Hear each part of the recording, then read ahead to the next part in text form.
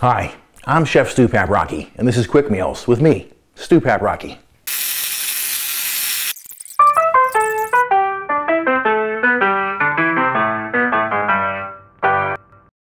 Welcome back to my regular kitchen. I have some great news. My girlfriend is back behind the camera doing her thing.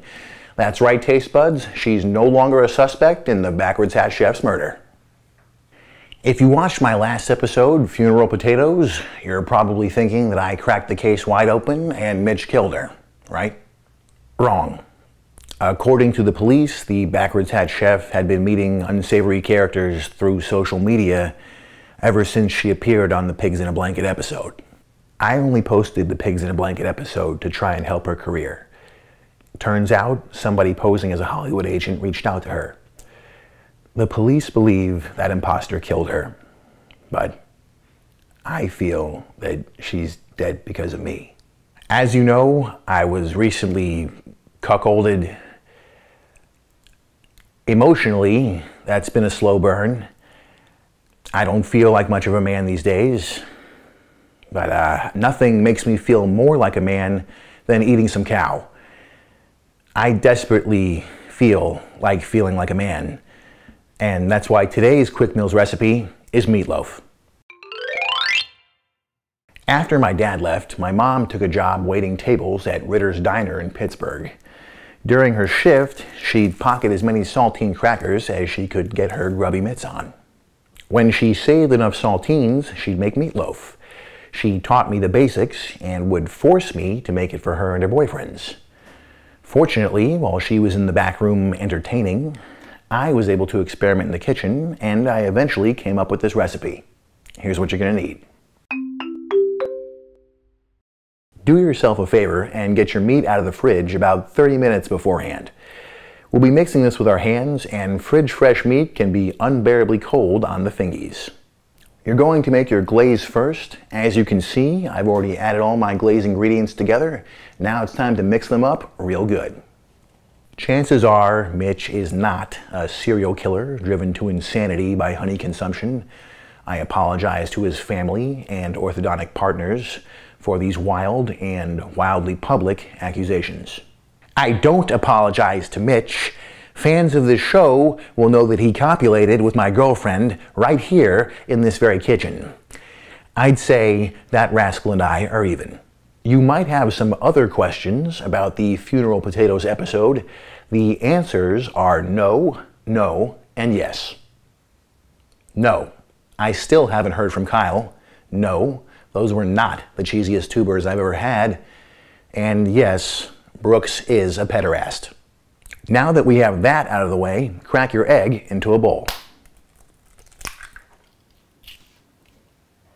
Then beat it bad. Beat it like it's your landlord who still hasn't fixed your apartment building security gate after a fine tenant was murdered.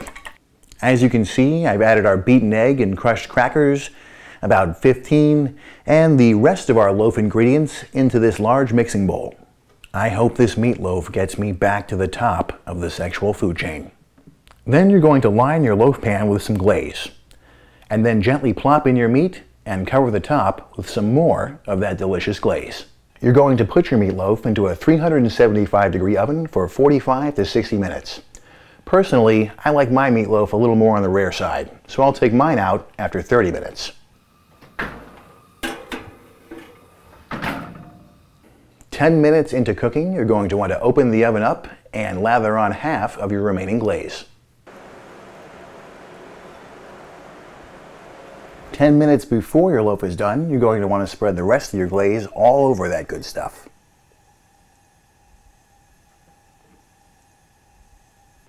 It's about high time we got our meatloaf out of the oven. Another bird probably hit the window. Oh, Jesus, Mary, and Joseph.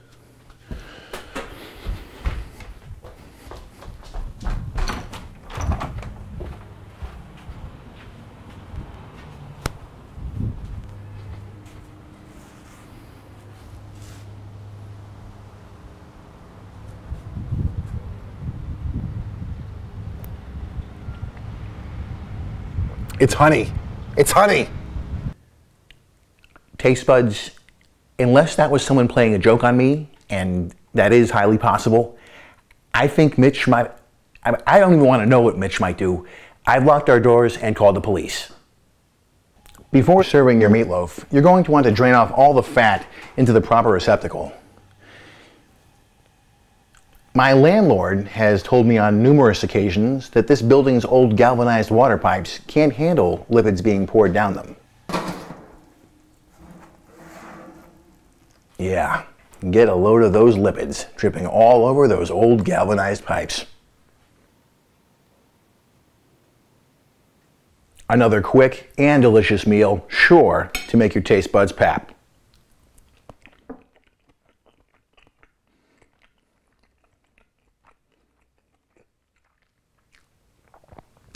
And check back with us next week for another video.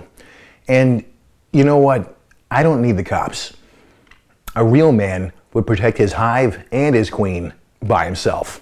And guess what, taste buds? I feel like a man.